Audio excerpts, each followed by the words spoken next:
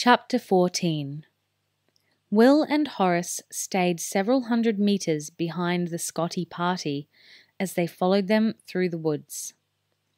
Had he been alone, Will could have maintained much closer contact, but with Horace along, he felt it wiser to remain at a distance. The tall warrior wasn't clumsy by any means. In fact, as far as knights went, he was quite graceful. But that meant nothing in comparison with a ranger's ability to move silently through the forest. As he followed Will along the narrow track, Horace felt as coordinated as a one-legged bear. "I don't know how you do it," he said at length. Will looked back at him, his eyebrows raised in inquiry, so that Horace felt compelled to elaborate. "How you rangers move so quietly," he explained. Will frowned slightly, then moved back to his side.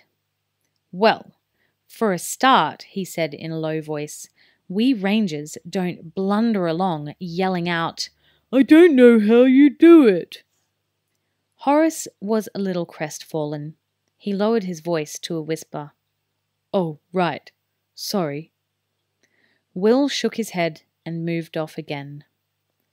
Horace followed some 5 meters behind, watching where he placed his feet and stepping with exaggerated care. The thick carpet of snow on the track helped matters, he thought, and the falling snow would conceal them from sight. In fact, Will, in his black and white mottled cloak, kept disappearing from Horace's view, even at 5 meters range.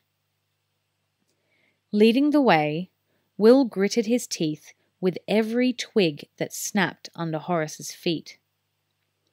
The warrior seemed to have exceptionally big feet, he thought. They certainly seemed to find a lot of twigs to snap. Still, he knew they were far enough behind the Scotti to make any of Horace's noise indiscernible as Will followed their tracks in the new snow. Fortunately, it wasn't falling fast enough to blanket them completely. They were obviously heading for Macindaw, he thought, as this track led to the castle and nowhere else.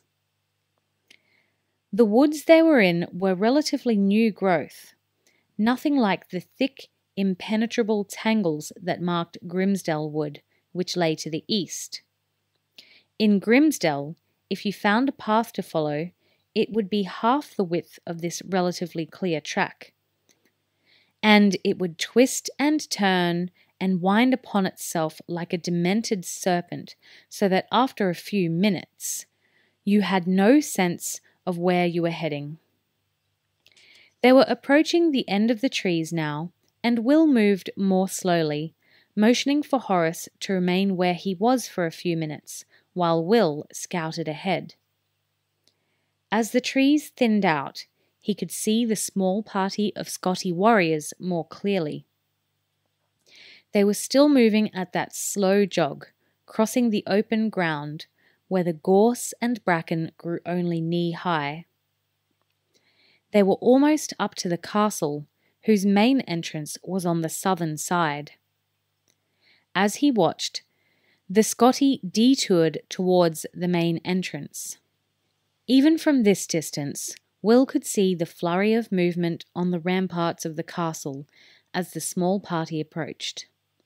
But there were no sounds of alarm, no gongs, no shouts. The Scotti were obviously not regarded as a threat. Turning, he trotted back through the forest to the spot where he had left Horace. "They're going to Macindaw all right," he said, "and they're expected. Let's go." He led the way to the southeast, angling through the forest to the spot where it gradually merged into the thicker growth that was Grimsdale. There was no way he and Horace could move across open ground to follow the Scotti. They would have to stay under cover of the tree line. That meant covering 2 long sides of a triangle while the Scotti took the shorter, more direct route. By the time they reached a point where they could keep the south wall in sight, the castle gates had opened, admitted the Scotti general and his men, and closed again. The two friends lay belly down in the shadow of the trees, staring at the castle. "What do you think they're up to?" Horace asked. Will shrugged. Discussing timing, numbers of men, maybe haggling over how much they'll pay Keren. Who knows? Horace wriggled uncomfortably. Unlike Will, he could never lie unmoving in one place for long. "Still, I'd like to know," he said. Will smiled at him. "I'm sure Mallkallam will be able to find out for us when we capture our friend McHaddish." Horace nodded thoughtfully. "We've got to manage that first," he pointed out. "True. How many men did you count?" Will asked. He thought he knew himself, but it never hurt to make sure. "Counting the general? 9. "That's what I thought. So I figure you, me, and 10 of the Scandians should be able to do the job." Horace looked skeptical. 12 of us? Do we really need that many? After all, we'll be taking them by surprise." "I know," Will told him, "but we want to take him alive, remember?" "That's true. When do you think we'll do it?" Will shrugged. "I can't see them spending more than a day here. I guess we'd better be in position before dark, back at the spot where we camped." "That's as good a place as any," Horace agreed. "So, do you want me to go and collect Gundar and some of his men while you keep an eye on things here?" Will rolled on his side to study him. "You're sure you can find your way back to Malcolm's clearing?" he asked, and Horace grinned at him. "I think even clumsy old noisy me can manage it," he said. "Will we meet you here or back at our campsite?" Will thought about it for a few seconds. On his own, he'd be able to ghost across the open ground once it was dark. That way, he could wait till he was sure the Scotti were on their way and still beat them to the ambush site. "Take them to the campsite," he said. "Leave a lookout at the tree line to warn you when they're coming, just in case I miss them." For a moment, he was tempted to go into detail about how to set up the ambush itself, but he realized that Horace could organize that side of things as well as he could. Horace clapped a hand on Will's shoulder and rose from the ground, taking care to keep in the shadows under the trees. "We'll see you there," he said. By mid-afternoon, even Will's patience was being tested. He was wishing he'd asked Horace to send someone back from the clearing to watch with him. At least then he'd be able to take a break and even sleep for an hour or so. Strangely, after a while, simply lying in the tree line staring at the castle became immensely tiring. At one point, Will found himself on the verge of nodding off. He shook himself, took a few deep breaths, and resumed his vigil. Within a few minutes, he felt his focus drifting and his chin dropping onto his chest again. "This is no good," he said angrily. Rising to his feet, he began pacing back and forth. Staying active seemed to be a better way of staying awake. The snow had continued to fall intermittently throughout the day, and the countryside was draped under a thick cover by now. The light began to fade, and Will realized that it might be best if he headed back to the trees north of the castle. If the Scotti emerged now, there was a chance that Will might miss seeing them until it was too late. Of course, he thought. He was only surmising that they would leave this evening. Perhaps Keren would entertain them at the castle with a banquet. They might well stay another day or two. But somehow he doubted it. He'd seen the Scotti general's face close to, and he didn't look like the sort of man who would waste his time at banquets. He spent the usual few minutes preparing, observing the natural rhythms of the land around him, the movement of the falling snow, the way the gentle wind stirred the bushes and the treetops. Then, when he felt attuned to it all, he rose to a crouch and glided across the open ground in the uncertain light. Seen from 10 meters distance, he seemed to fade into the background.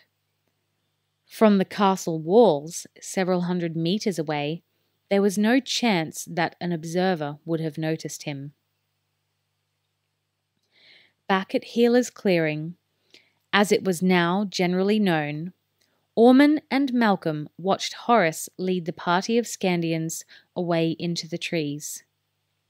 It was remarkable, Ormond thought, how one so young could exert such effortless authority over the battle-hardened Scandians.